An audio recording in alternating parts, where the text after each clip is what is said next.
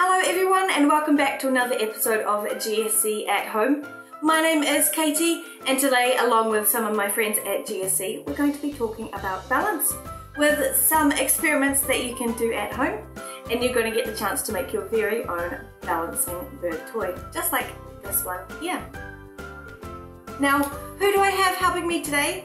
I have CJ, Celine, Natalie and Saba. So let's talk about balance. But to talk about balance we need to talk about the centre of gravity.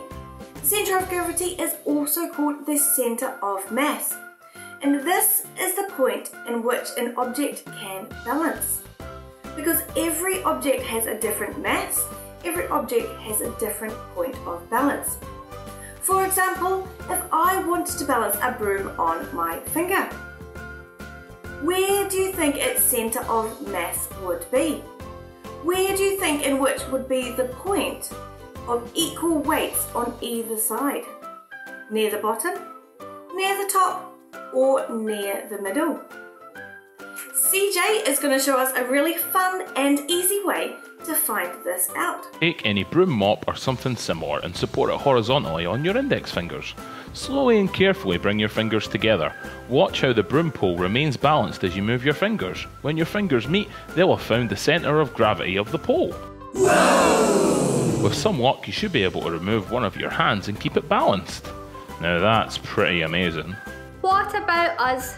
Our centre of mass is usually around where our belly button is, but as we move about, that can change. I can show you what I mean with this demo that you can do at home. For this, you need a flat wall like the one behind me, a coin, and either a measuring tape or a ruler. Start by measuring out roughly 75 centimetres from your flat wall.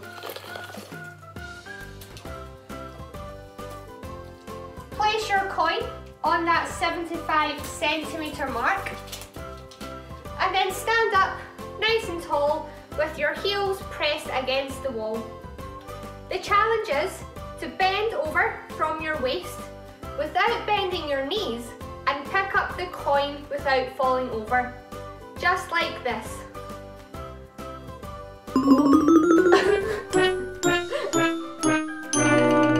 I can't do it.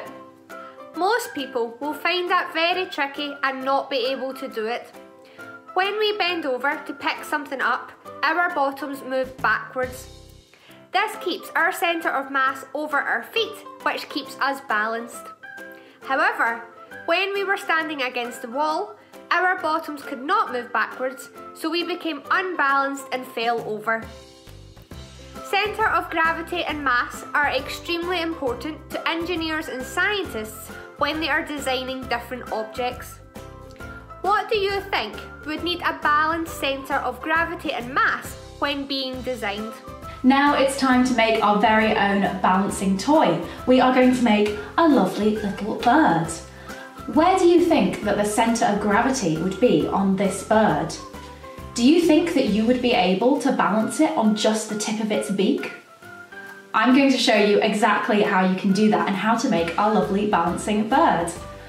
To make it, you're going to need a few things. We'll need some card, a pen, some scissors, and some paper clips or some hairpins. First of all, we're going to take our card and fold it in half. The fold is going to be the centre of our bird. Now we can take our pen and draw our bird out. I'm going to draw a beak, a head, some lovely outstretched wings. And the important part here is to make sure that the wings go over the head and they go further.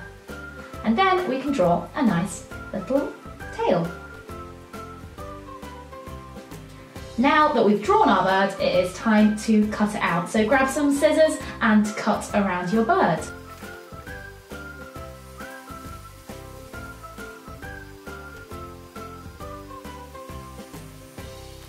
Now we can fold it out and we have a lovely bird shape. We want to try and balance it on its beak, but if we try that now, it'll just fall straight over. and that's because its centre of mass is currently nearer to its tail. So we need to move the centre of mass, and to do that we're going to use some paper clips. We're going to add a paper clip or a hair clip here to each end of the wing, and hopefully once we've added it to each end we will have moved the centre of mass and we can balance it on its beak. It might take a couple of tries to get this just right before it falls over, but you should be able to make it balance on its beak just like this. So there we have it, we have a balancing bird.